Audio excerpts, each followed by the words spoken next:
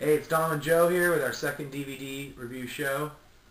This week we're supposed to be bringing some great movies for you. Great movies. Oh God, I almost don't even want to review these piles of shit. Yeah, they're pretty outrageous, if you know what I'm saying. By outrageous, do you mean a fucking horrific gunshot wound to the head? Yeah, I really wanted to go there, but luckily my roommate, talked me down. Yeah, luckily me and Joey didn't kill each other. Yeah, we kind of just pussied out. Pussied out. Yeah, kind of like we did when we got these movies. Yeah. So let's get right to it. The first one is Bride Wars. Bride Wars. First of all, I think this movie was, let's see, 89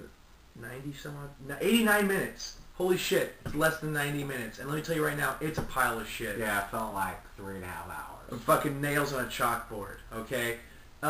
Let's see, there's like 3 good minutes of anything remotely approaching funny. Anne Hathaway doing her little stripper dance, that was kind of funny. That was pretty good. The blue hair, that was funny as for a moment. There's like these... It really wasn't funny. These childlike... I mean, it's goofy, stupid shit. And honestly, I feel like, I talked to my girlfriend about this, the movie has a huge plot hole.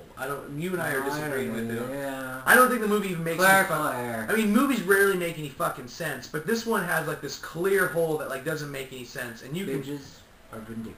Bitches are vindictive, and Bride Wars failed to hit.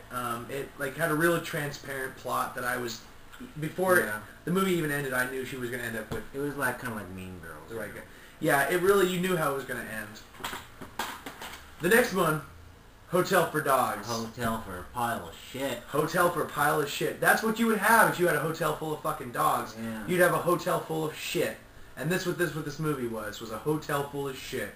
It even had higher production value.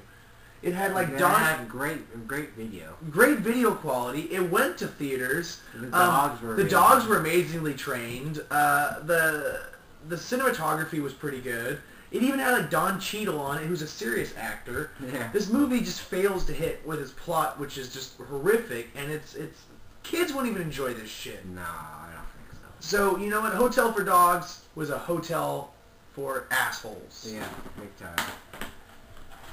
Our last awesome movie for the week was Legally Blondes. This is the third in the Legally Blonde trilogy. Serious, Jesus Christ. Yes, this one actually, even though it is a Reese Witherspoon presents, this bitch isn't even in the fucking movie. No, man, it's just her house. It's her house. It's the character's house, and then the dogs are.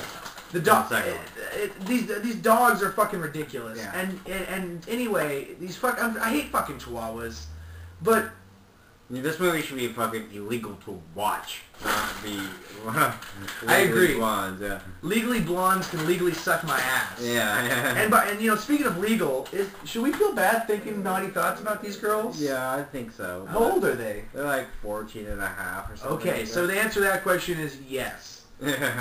So, but on that note, this movie sucks ass. And last week's what they had to offer last week was fucking horrible, and this week's offerings were fucking terrible. Yeah. And you know what? We have a whole other movie we could just make. What is it? Hotel for Blonde Bitches. Yeah, Hotel for Blonde Bitches. You know, like that could be like the tie-in porno, like That would have been a whole lot better. Whole lot better. Yeah, if these girls were like 4 years older. These movies suck so bad. I actually went out and I got some other movies because I was so unhappy with my DVD purchases for the week. These are X-Men Volume 1 and 2. This is the Marvel series for when we were kids, the DVD comic book collection. I think it's going to be good. I haven't even opened it yet because we've been too busy not killing each other and contemplating suicide. Yeah, from the movies. But we're very sure if you're going to buy anything this week, fucking buy that. Or don't watch any of these fucking movies. I mean, seriously, even if they were on TV, I wouldn't even watch them. Not at all. Not at all. Like, Legally Blondes, I'm sure they're going to at some fucking stupid point show on Disney Channel or Comedy Central or something, and I'll put a shotgun in my face and just suck it. So, yeah.